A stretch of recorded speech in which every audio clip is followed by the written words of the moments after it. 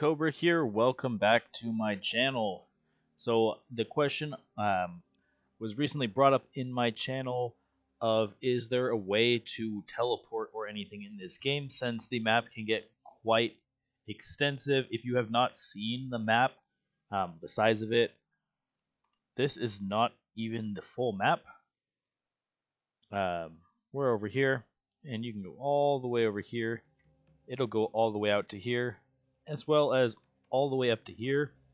So it is a very large map, even with a mount like an ostrich, a jaguar, alpaca. It still will take a long time to get from place to place. So today I'm going to show you the two different types of teleporters that are currently in the game, as well as my my current knowledge about them. Now, I've tried all of this stuff in the closed beta. I do not know if the location of any of these has been changed since the early access came out. If anything has changed, please let me know in the comments so that I can correct this as soon as possible. But so far, there are two types of portals. The first one that most people are going to know about are these ones, the mysterious portals. There's one in each we'll say region, kind of biome of the map. So you can see this is the starter area, the rainforest. There's a portal right there. Then there's one that's here. It says Mysterious Portal Hill. That's near the frog boss. There's one up above the ape boss, the wetland portal. There's one over here in the volcano. There's one up here in the plateau, which we call the desert, and then I believe, I don't have it discovered yet, but I believe there's also one up here in the snowy region. So at the very least, there are 6 of them on the map. As far as I know, that's how many there are. I'm not sure if there are any more that have been added. For those maps, or for those teleporters, I will show you in just a minute. But the other type of teleporter is this right here. This is a basic teleporter or a personal teleporter.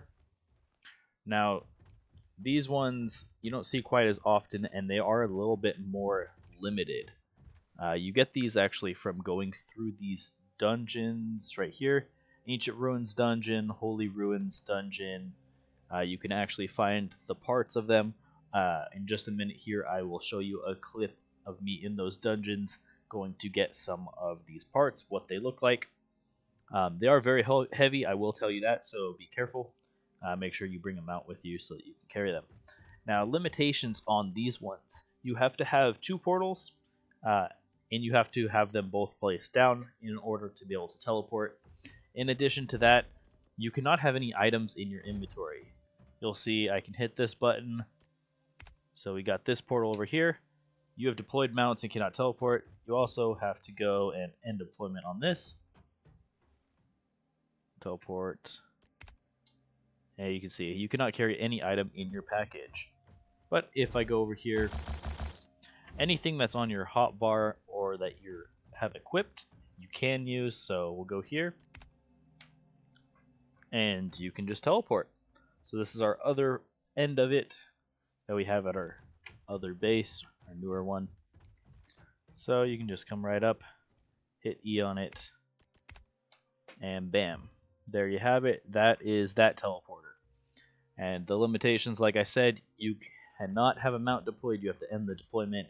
And you cannot have anything in this part of your inventory. Anything on the shortcut items, or as I call it, the hotbar, or that is equipped armor-wise is okay. Just nothing in your actual inventory itself. And you cannot take mounts through this. I don't know if any of that has changed since early access was released, but that's how it was in the closed beta that we were playing.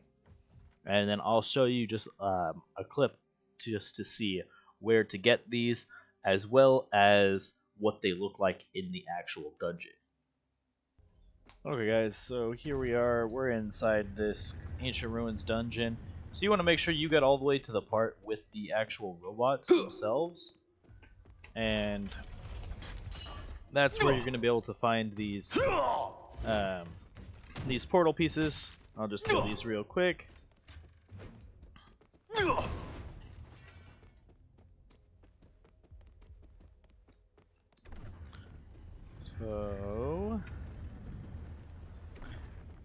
Some of them you have to actually activate little things like that in order to be able to open the doors. Oh, I didn't even have to kill that one, it was a malfunction. So you can see, I'm just going to activate this. Let's go open the door on the other side.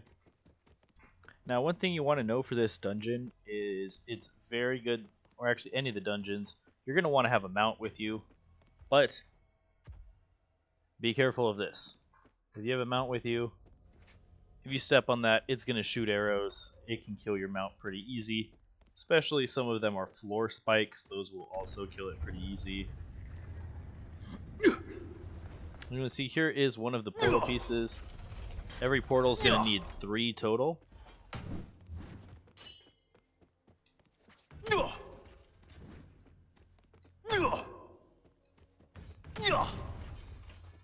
So you can see we'll grab this right here. Press and hold to get. And you can see obtained portal part 1. Now each of them is going to look slightly different, but they're always going to be in a room like this, and they're all going to look pretty similar. You'll notice each of them weighs 20, which is why it's nice to bring a mount with you, because adding up just the 3 of them alone is 60. That is a good portion of your weight. You can literally just have this dude follow you through the dungeon. You know, he'll just follow you in. You can ride him, you can not ride him. It's all up to you. But I like to use them for storage. But that's up to you. So this is any of these dungeons is where you're going to get these. Ancient Ruins dungeon here. I've seen them in the Holy Ruins here. The Holy Ruins here, I'm sure, has them as well. Any of the mechanical dungeons, you have the opportunity to get them at. This is the other kind of portal that the game has.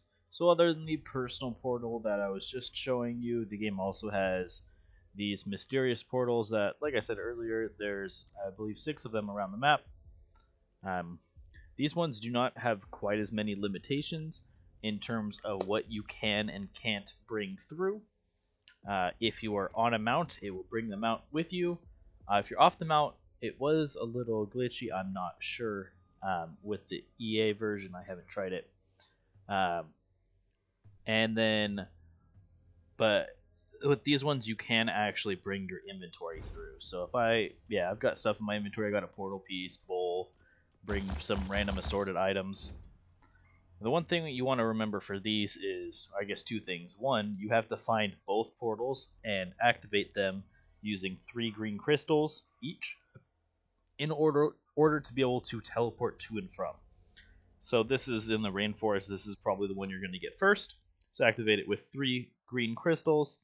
And then once you reach any of these other locations, with 3 green crystals, you can activate those as well.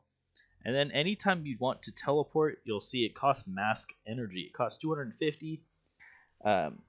Once you get your mask upgraded, that's absolutely nothing. But early on, that's a little bit of energy. So make sure that you come stocked up with sunstones. Just give yourself a little extra kick. You can see what happens is once they're already activated, you're going to walk up, hit interact, and pick one. So we'll go to the plateau, for example.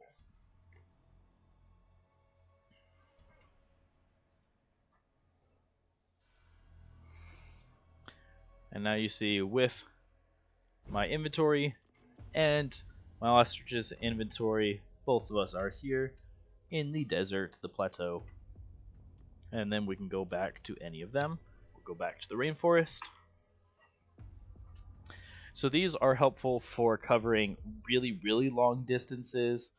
I know in the comments people were saying that, traveling 2,000 can be annoying for them, or 2,000 meters. But let's see, we're looking at distances of 5,000 meters right here because the map is actually that big. Over to this side, 2,700 meters from where I'm at to over here. So that is insanely big distances. If it's anything shorter, what you're probably going to want is the personal teleporters, because those can be placed wherever you want. But like I said, the limitation on those is that you can't actually bring any items or mounts through unless they updated that.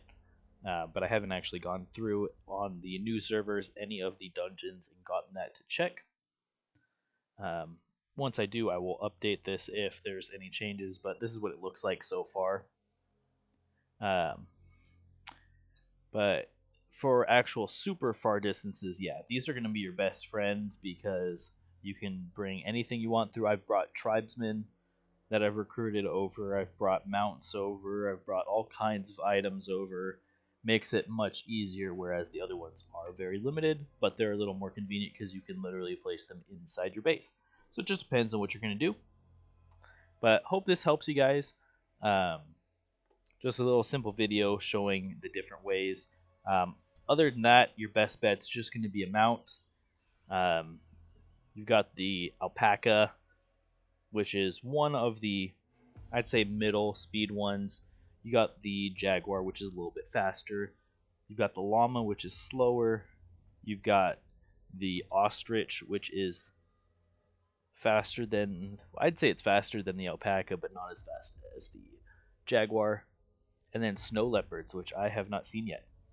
But mounts are also very convenient for traveling medium distances, and it looks like they actually made them easier to get since you can find a lot of alpacas in camps now.